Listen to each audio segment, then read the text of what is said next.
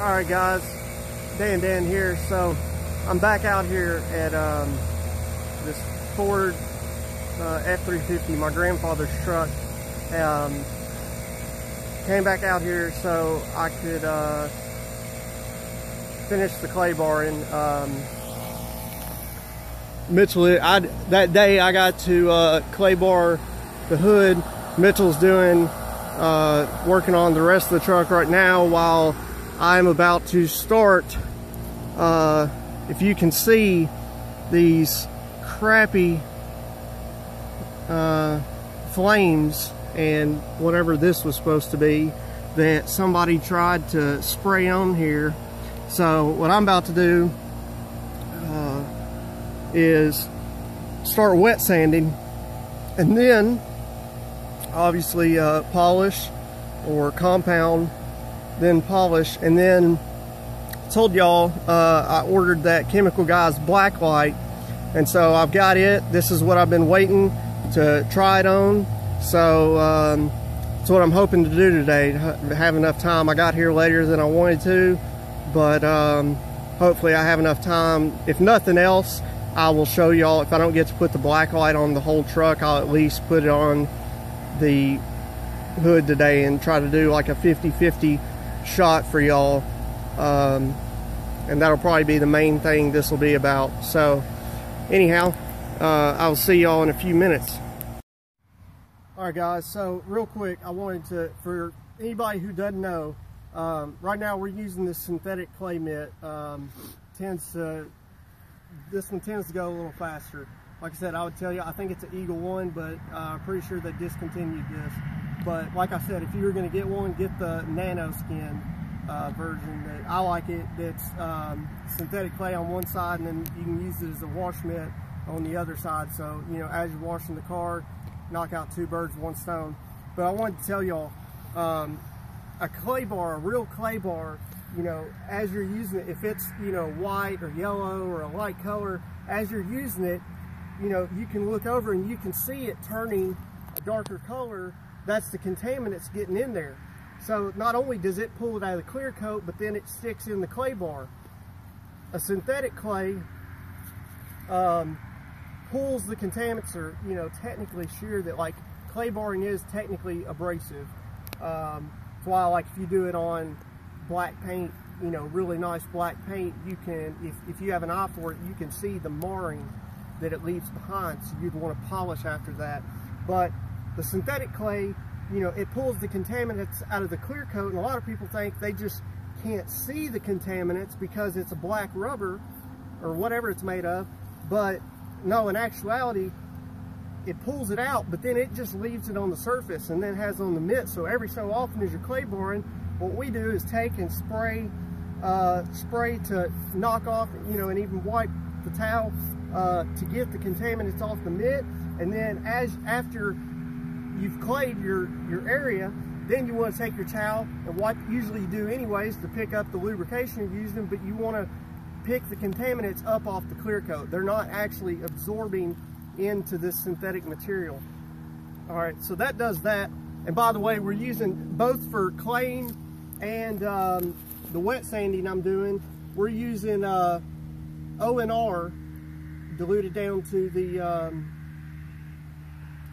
detail spray or clay lube dilution. You look on the bottle for that. That's why I like O&R. It's got multiple different uses in one product, and it's not a bad price. But if he brings in the camera over here, now I showed y'all what it looked like before, and what I want to show y'all is if you can see the haze. Now there's some low spots that I've got to go back over. You know, if you can see that in the camera, you know, there's big line down through here. But what I wanted to show y'all is, if you remember this little square and two shapes, whatever it is, pie pieces, that they're still here, or, you know, part of it's still here. And that's because, you know, when you're I'm wet sanding with 2500 grit, and no, that's not aggressive by any means on the scale, but still you want to try to leave as much clear coat intact as possible. And all my goal is for this is to remove that spray paint or whatever it is and you know, get the surface flat. You know, it'll at the same time it'll remove, you know, scratches and swirls and all that, so that's good. But mainly for this occasion, to get that spray paint completely off. And so then, like I said, we'll come behind, compound it, and then polish it, and then I'm gonna bring the Chemical Guys blacklight out, and I'll show you all that. So for right now, we'll put y'all back on pause. I was gonna show y'all me wet sanding the hood, but once again, we're in a pretty big hurry. So anyways, I've got the hood wet sanded. As you can see over here, that's pretty much gone, you know. So in order to now take out the wet sanding marks, gonna compound, I've got Griot's Garage Fast Correcting Cream. Scott with Dallas Paint Correction turned me onto this.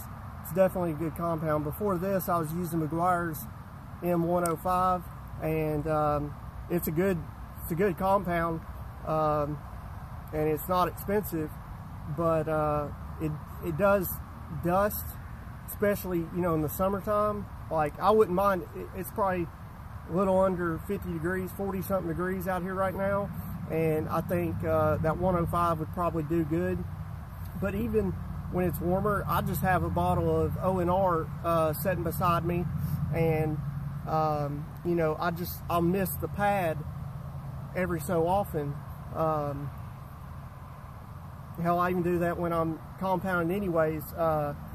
After I, you know, make a pass or two, I'll clean the pad off, but the compound that's still on there, it dries out the lubrication, but still got compound on there. So if you just take you some O&R, do 2 squirts, pat it back out, you still got compound you can use. So, you know, that's a tip right there. But anyways, it's a good compound. I definitely recommend it. I forget how much it is for this container right here. It's more expensive than M105, but I think it's worth it. So then, using the, you know, Chicago Electric, otherwise known as the Harbor Freight dual action polisher, you can get this thing on sale for $49, the coupon. And if you're gonna buy one, I recommend, they have coupons on it all the time, so I recommend you get it with the coupon. Or you can look online, you can always get a 20% off anything in the store pretty much. And so then we've got, I want to say this is a Lake Country medium cut pad. So it's not a whole lot of bite, but it's got a little bit of bite to it to help work with this compound and take those sanding marks out. So I just wanted to show y'all what I was using, you know, what I'm about to do. Mitchell's about to start. He'll show you on my grandmother's Magnum over there. Gonna do at least a wash on it so I might get him to come back over here and show y'all me do a couple passes taking these sanding marks out, but we'll see how much time we got. So that's it for now. I'll show y'all real quick. Always, anytime you're using polish, most things period, chemicals, you want to give it a good shake. And then I always, you know, a lot of people will tell you, recommend that when you're first putting compound or polish on your pad, that you want to prime it. So what we'll do is put us a little bit on there. I like to put it about right there, not a full circle, and then I like to put some closer to the edge, and then just kind of rub it in, spread it to that edge on this one.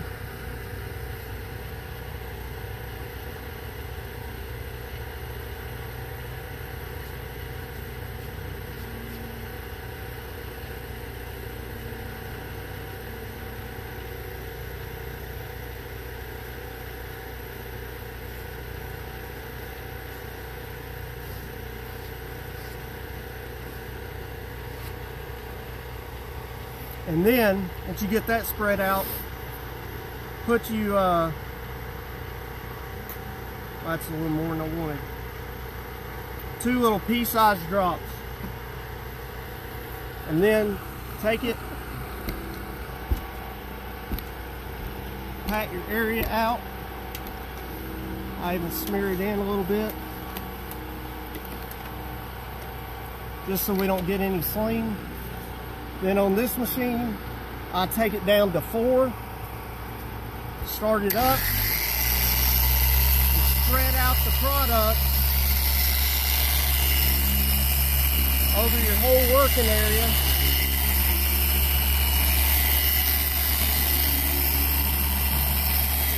No pressure.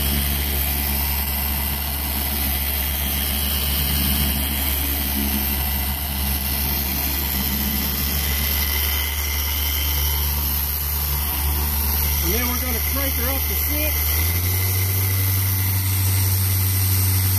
Very light pressure is all you got to do. And most people will tell you that this Harbor Freight or Chicago Electric VA has got more power, more torque than the Porter Cable VA. And I can testify to it because let me put this cord over my shoulder. I have the Porter Cable, and I got to compare it side by side with this Harbor Freight.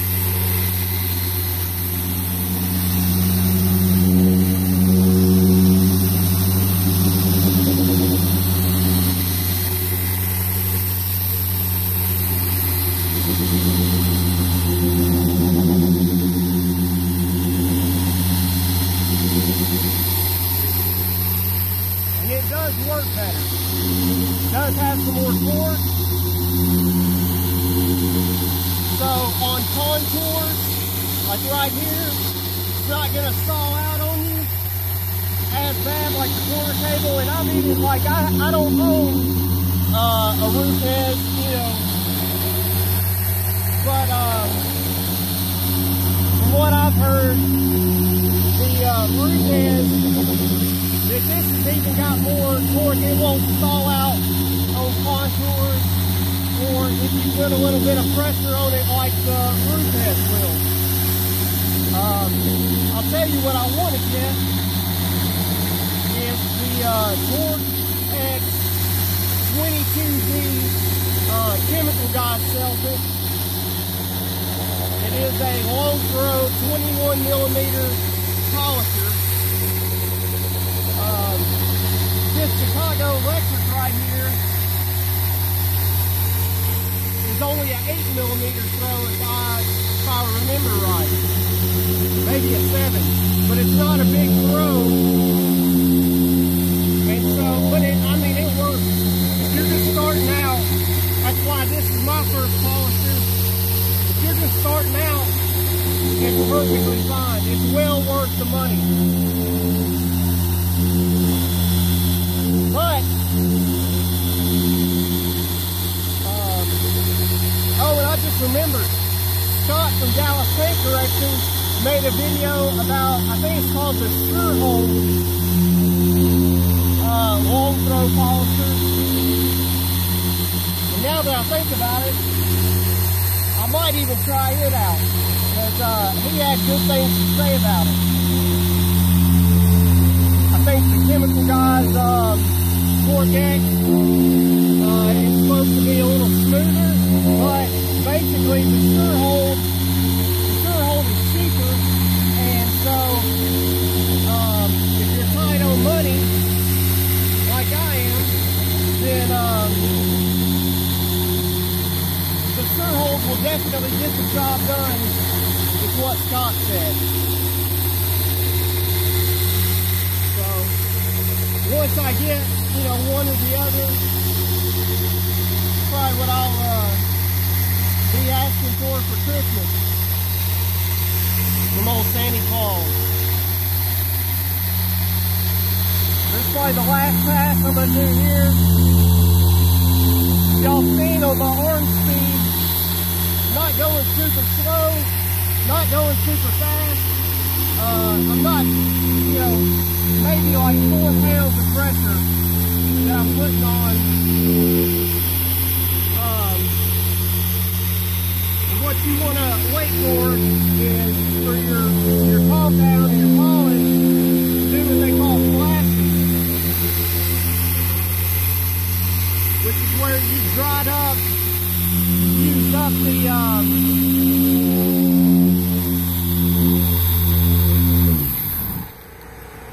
you've used up the lubrication because you don't want to dry buff.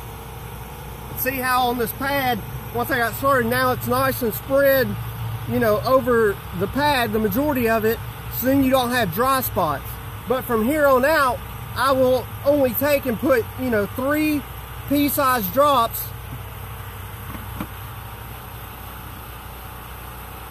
And that's good enough. So let's flip this towel around.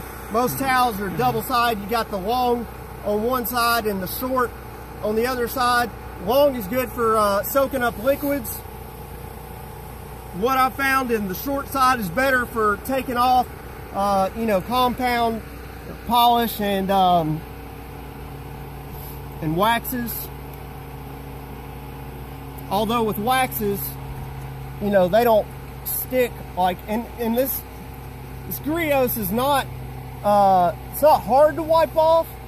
But I wouldn't say it's the easiest either. I think it's, you know, easier than M105 if you work it down properly. Honestly, as you can see right here, where I picked up the pad where I stopped at, you can see it still had some lubrication in it. This has got a good work time on it.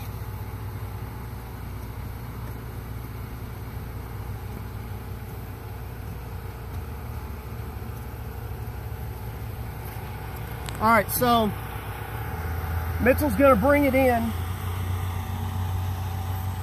And what I want you to know is, and I think I told y'all about it already, it already had these cracks in the paint, unfortunately. So you can still see those.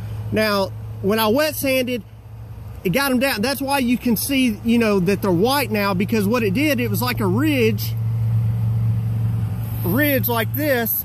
And so what I did is sand that down flat, and so now what you're seeing is that space where it took that black paint off. But if I wouldn't have wet sanded, the polisher probably would have took that off anyways, and it probably would have tore up my pad. So it is what it is. But if you can see, Mitchell can get it on camera, you know, this now is got and this is just compound.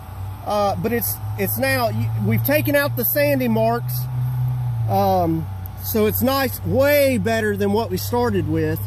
And we've got that those, excuse my French, but shitty flames off here, and those little designs, whatever, we got that off. But if you can see where I stopped, you can see that haze, those sanding marks.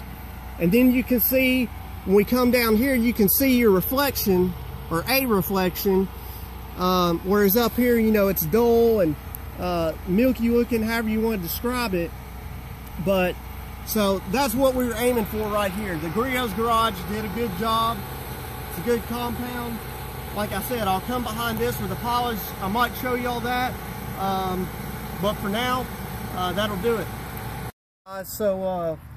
It done got dark on me, but I wanted to get to test out the Chemical Guys blacklight.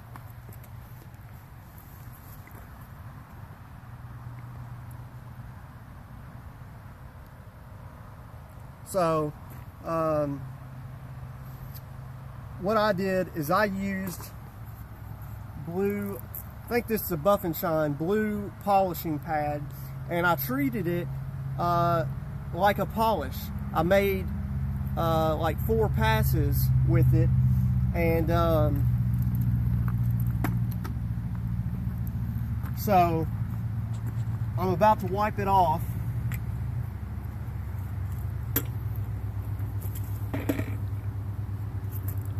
And I want y'all to know what I did was I came over here to the door, and so this has been washed and clayed, but I did no wet sanding over here. So what we're gonna do is we're gonna see, Mitchell gets up kind of close on here, and I'll even use this light.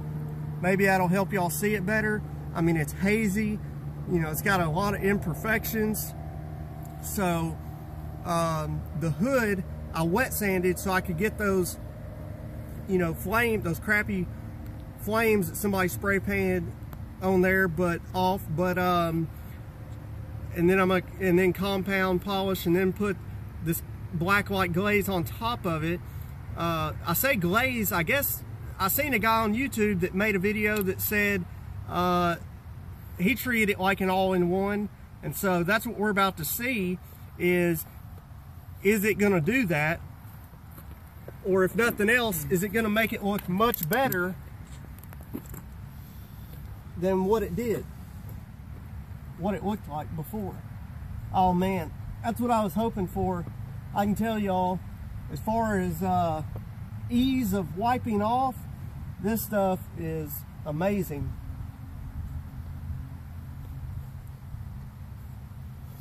Comes off like butter. So we're gonna pull the tape line to see our 50/50. And from what I see, I hope y'all guys are gonna be able to see this. Very dramatic difference. So let him come in, get real close up on that. Even closer. Pan it from like this angle. And then from this angle. So I hope y'all can see that. You know, I hate that I ran out of daylight, but with these LED flashlights, y'all should be able to at least see the difference. Now I'm going to come back out here and finish the rest of this truck with just the Chemical Guys blacklight another day. But from what I'm seeing, is it perfect? No, but definitely looks a lot better, a lot of improvement over what we started with. So, and that's all, you know, we're aiming for. Is I wanted to, it needed a good wash. It needed to be clayed, because I'm sure it's never been clayed. So I wanted to get that done. I want to get it looking good. Now this Chemical Guys glaze is supposed to leave some kind of protection behind. Probably the next time I come out here, I'll do a water test. But I'm still gonna end up putting a sealant on top of this when I get done with the blacklight. So I just wanted to get to show y'all that before we cut out of here. But that pretty much concludes it, guys.